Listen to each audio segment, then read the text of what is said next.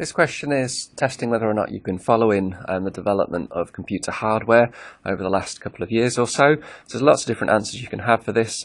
It doesn't show on my screenshot, but this is worth 3 marks. So it's looking for 3 things that you can write to say how phones have got better. So you could talk about how electronics have become more power efficient, particularly the processors. So processors use less power, so battery life lasts longer. You could talk about the fact that electronics has got smaller, so both the memory has got physically smaller and the transistors inside the processors have got smaller, so you can fit more onto a smaller device.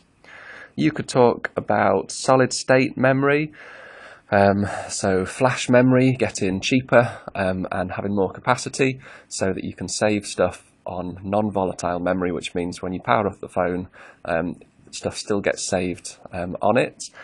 And you could talk about screen technology, so how the resolution on screen has improved, or the viewing angle has improved, or the vibrancy of the screen, how the colour looks much better, and how affordable the touchscreen technology is. So any 3 of those would get you 3 marks.